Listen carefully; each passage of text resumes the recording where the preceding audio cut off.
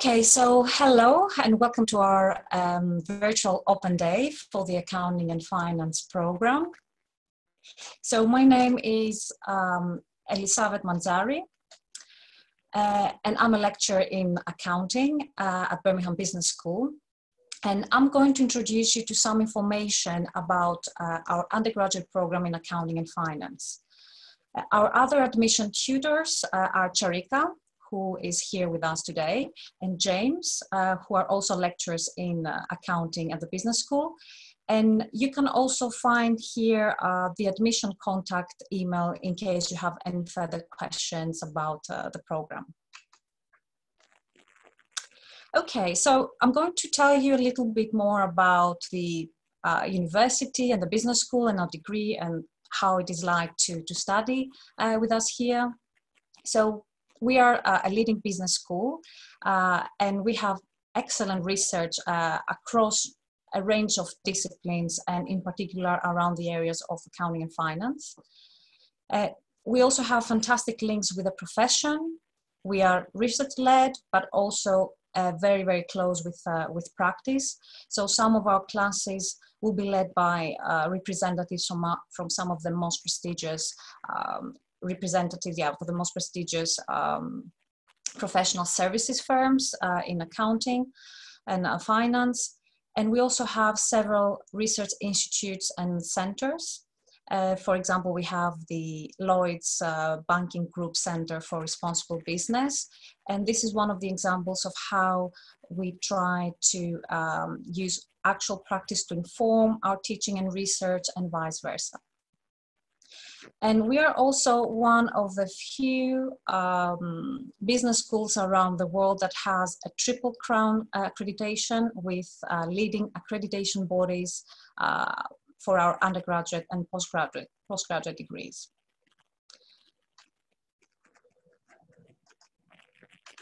Okay, so in terms of our accounting and finance degree, we are among the top 12 of the 103 accounting and finance ranked courses in the UK based on the 2021 Complete University Guide rankings, the most recent ones. The accounting and finance degree program in particular was redesigned from top to bottom. That was done quite recently. And in 2019 was the first cohort, the first intake of our newly redesigned program. And what we try to do is we try to look at how we can combine the more technical aspects of accounting, which is quite technical, as well as finance and business. So you might be familiar with those if you have looked at other programs in other degrees, but particularly with an emphasis of how we can add value to that technical expertise and experience. And that is all about communication, interpretation, evaluation. So being able to use that technical knowledge to draw your own conclusions, to come up with your own analysis and to communicate that in a variety of ways, whether it be through essay writing, presentations, or otherwise. In terms of our teaching style and assessment across the program, we have a mix of large lecture delivery, and we also have small group workshops, but it is also quite diverse through the program. So we provide some digital content that involves, for example, all the library resources that are available to you.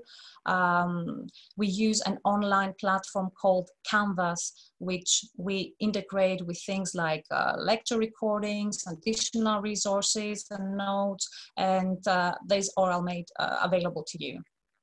In terms of the assessment structure, this is also quite diverse across the program, with most of our modules across the degree program.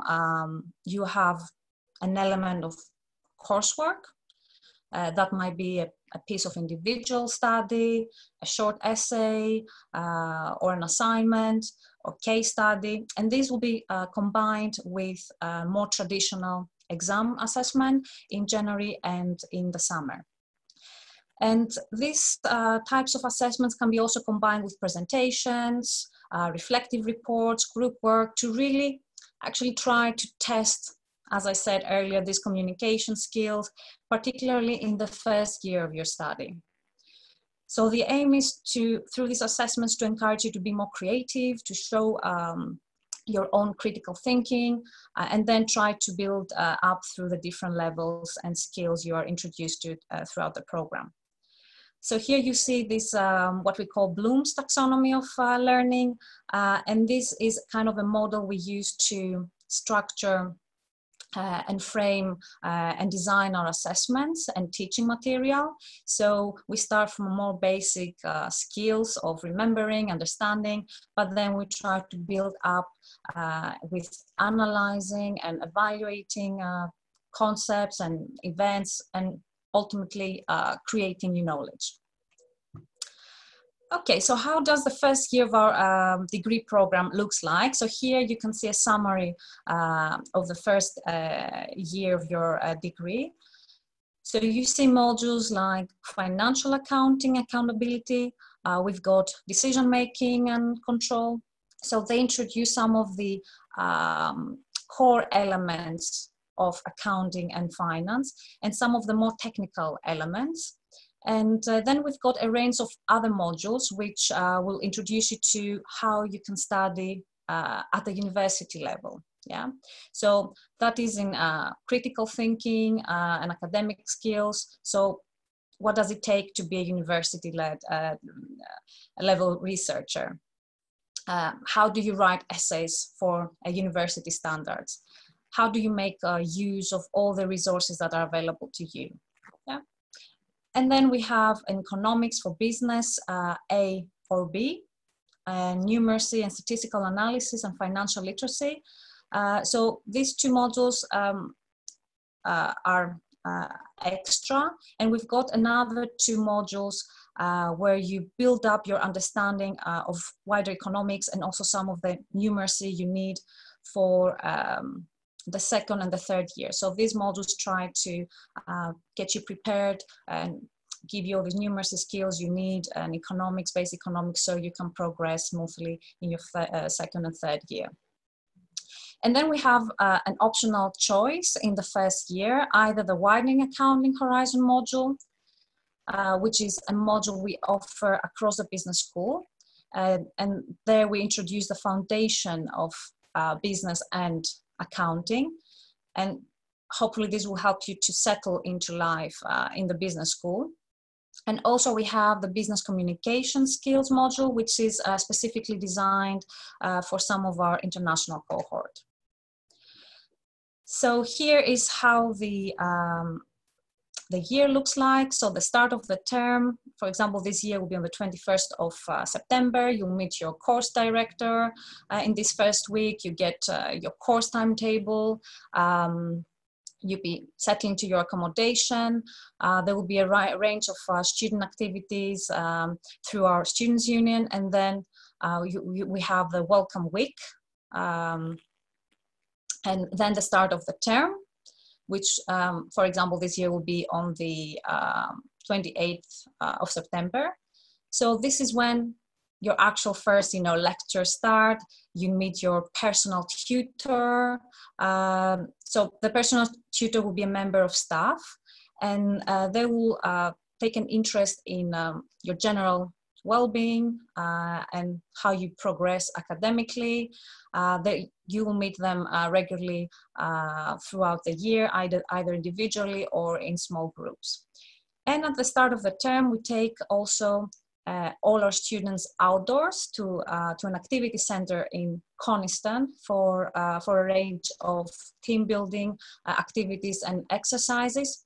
But as you understand, this year, this might not happen and probably won't happen due to the COVID situation. But when everything comes back to normal, hopefully next year, then we'll do that again. So you have the academic year briefly laid out at the bottom of that slide. We have the autumn term, then we have the January exams, which relate to the modules you took in the first semester. Then you have the second semester, and Easter break, followed by the May-June exams.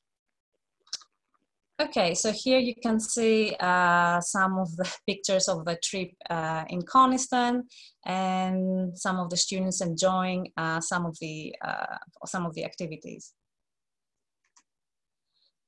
In terms of year 2, so on our new program, there is a combination of core compulsory modules and some optional modules that fall under 3 pathways. Yeah, so these pathways are professional accounting,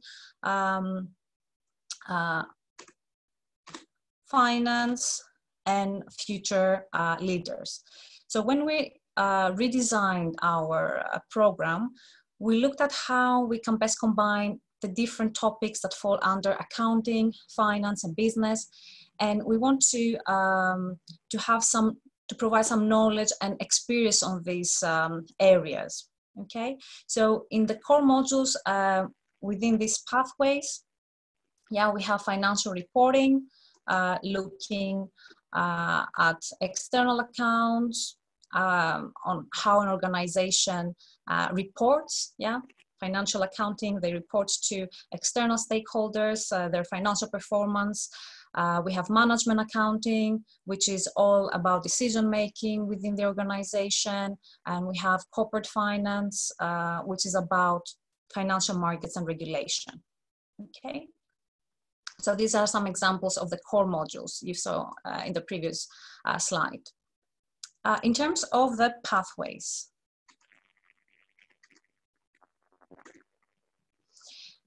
so the pathways are described here in this slide in more detail. I know there is a lot to take in, but just to give you an overview. So in the professional accounting pathway, we have modules like taxation, audit, and business law. So these are more technical areas. They're more exam-focused modules. Yeah, and they are also linked to professional exemptions with the accounting profession. So if you're interested in a career in accounting profession, becoming an auditor and so on, then you get most of the exemptions by taking this pathway. So professional bodies like the ICAW, ACCA, and CIMA. And these modules will give you a technical grounding and skills and knowledge that you need to take into the accounting profession. The finance pathway, again, combines modules like econometrics, financial markets institutions, security analysis and valuation, and it goes more in depth into the finance pathway. Here you see that it says that it will require an A-level maths in order to do this pathway. And this is because the mathematics is more challenging on some of the modules introduced in this pathway. But we do make some exemptions, yeah, even if you don't have A levels in maths, in case that you do well in your first year numeracy module. Okay, and if you're very keen to take this pathway and you do well in this module, then we'll look at, we'll take it on a case-by-case basis, and then, you know, if you score well, we can open the finance pathway for you. And finally, we have future leaders pathway. So this pathway, you'll be sitting modules with other students from across the business school. And in this pathway, the modules, the assessment is more essay-based. Yeah, and we look at responsible business, ethics, governance, and any issues that are important for organizational leadership.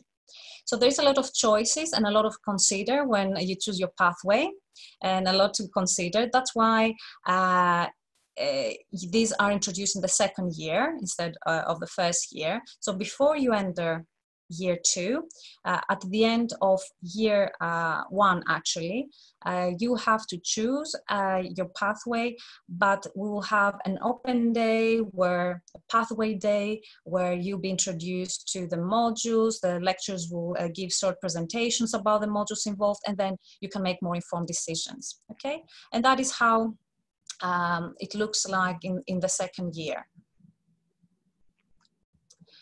Here are the professional bodies we currently have exemptions with. So you might have heard of ACCA, CMI, CAW, and ICAS, which are the accounting professional exemptions, and the bodies we get exemptions with. And we also got the Chartered Institute for Securities and Investment, yeah, which is more linked to the finance pathway. Right, and lastly, as you enter your final year of the program, we then again have a combination of core modules and some optional modules. So there are slightly more core modules in the third year. We have 420 credit modules, advanced financial accounting practice, advanced finance, advanced management accounting, and control, and the extended essay. So an extended essay is an individual piece of work of around 5,000 words, where you have to choose a topic of your liking and you have to then explore and investigate it in more depth. So we encourage students to choose an area or within accounting, finance, and business, but also ideally related to the pathway. But it's up to you if you're interested in a particular topic. It's fine, and you can write your extended essay on that. And then we have the future leadership pathway, and a variety of modules there, such as fundamentals of leaderships and so on. Okay, so then you make up your degree by choosing a couple of modules from across the program. These modules are really interesting, really linking to the research we do in the department. So we have social and environmental accounting, public sector accounting, advanced analytics, and we have some additional topics in finance that are available to you if you want to do the finance pathway. I would like to emphasize the professional development module, on the bottom left of that slide. So this is a module that links to any placement or internship that you can secure between your second and your third year. So that module is really popular. It's based on a workplace essay. So writing an essay about the industry that you've got a placement in, combined with the reflective, self-reflective journal that allows you to get more credit, linking it to the internship and the places you have secured. So our careers team work really close with us on these modules, and they are here with us today, helping students to secure those placements, and they have a wide range of opportunities advertised on their websites, and they also work through with every student in terms of application skills, your CV writing, interview skills, and so on. Lastly, this slide gives you some examples of careers that you may pursue if you follow the accounting and finance program. So on the left-hand side, there are typically accounting jobs. So you have auditing, working for a Big Four company, tax management accounting, budgeting, and so on. And on the right-hand side, these are some examples from related to finance careers. So we have things like finance and banking, hedge fund management, if you want to work in investment industry as an analyst, and so on. However, I really must emphasize here that once you've completed a degree in accounting and finance, there are so many different opportunities there for you.